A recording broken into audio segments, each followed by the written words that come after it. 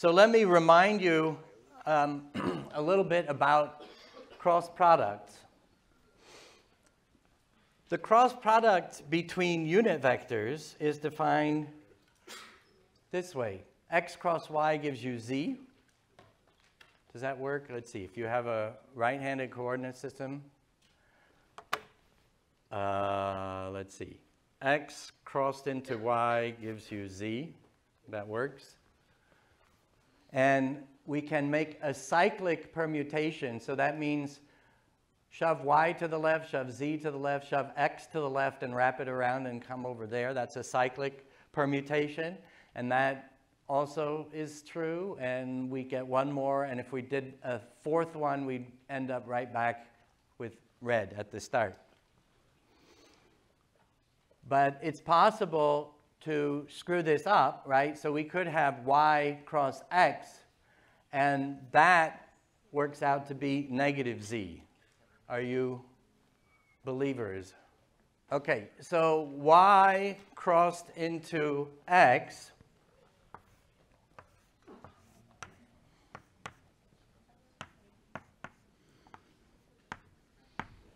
so if I have y and then I cross that into x, that's going to point my thumb down. So that's opposite to z. So that's why I need a negative sign there. And then if I permute cyclically this backwards one, I can get the other three. So z cross y, that's the backwards order. It should be y cross z, which is over there. So this one gives me negative x.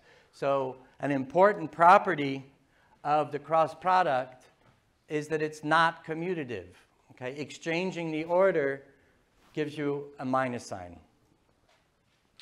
A cross B is minus B cross A. Same general direction, but in the opposite sense for the cross product. Okay? And the vectors A and B in general define a plane. And the direction of the cross product vector is perpendicular to that plane. So it's actually very useful for figuring out planes. Not like Boeing.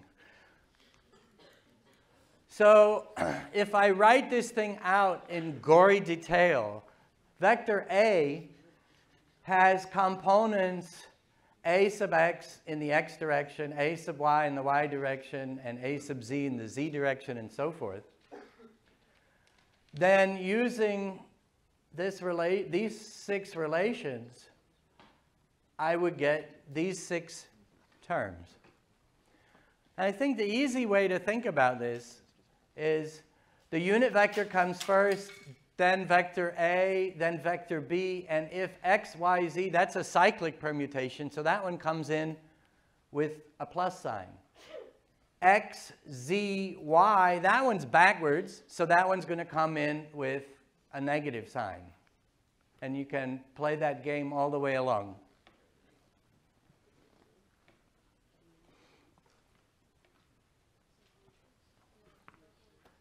You can also use a determinant to represent that same junk.